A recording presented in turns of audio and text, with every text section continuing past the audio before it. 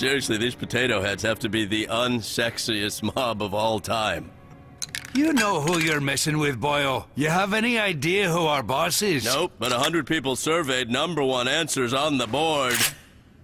Name the douchebag who's in charge. Vincent Van Gogh yourself. Vincent Van Gogh myself. Survey says... Oh, Christ! Jesus, Archer! What, Lana? I said it was a rampage. Still, though.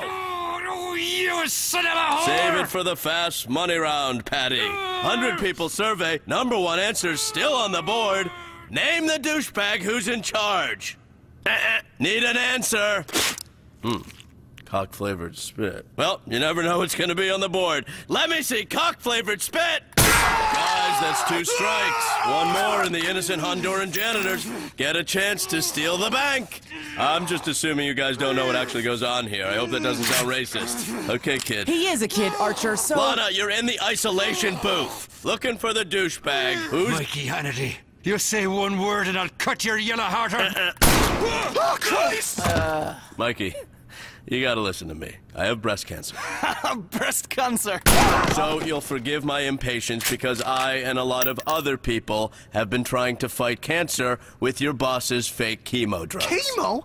They just told me it was cream for male pattern baldness. Do I look like I need bald guy cream? No, I Mikey, think I can barely get a comb through this. It's so thick my barber charges me double. I love my hair.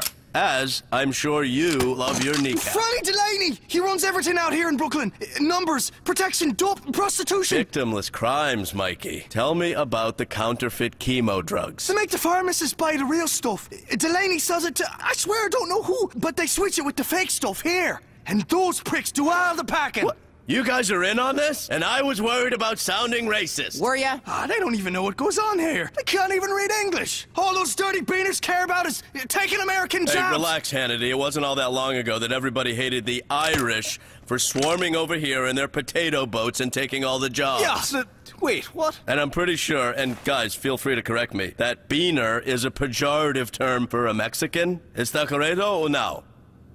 Huh. Thought there'd be a little more overlap with the Portuguese. Well, plus they're gagged. Still.